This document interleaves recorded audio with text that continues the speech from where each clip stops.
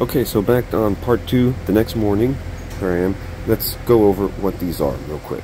So this is a buffer box. It's where the wastewater is collected and where termination point for all the drains is. This is a riser and it's connected to the buffer box. So we've got riser, pinch valve, activator, and buffer box.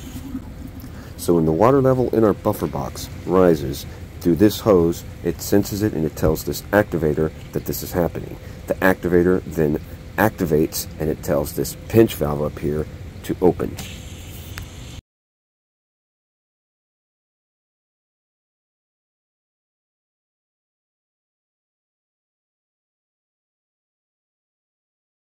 And so, when our sensor activates the activator, the discharge line gets the vacuum from the vacuum line, and it pulls a vacuum on the pinch valve, which makes the pinch valve open.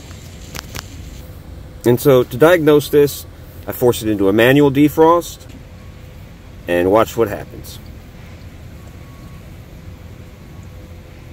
I get water spilling out of the activator. I know that's not right. Water should not be here. This could only be coming from one place, and that's the discharge hose. Once water started coming out of this activator, it stopped working, and then my drain started overflowing.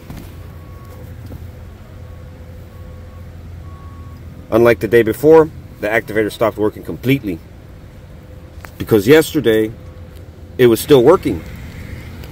So by connecting the vacuum line to the discharge line with my hands, I activated that pinch valve, and as you can see, it sucks all that water right out. So if our activator was working properly, we wouldn't have any problems. But the activator can't work properly because it's getting water to it. So the pinch valve has a leaky diaphragm and it kills this activator. So both of those parts got to be replaced. Once I replace those, I think that this riser is going to work fine, and that should do it.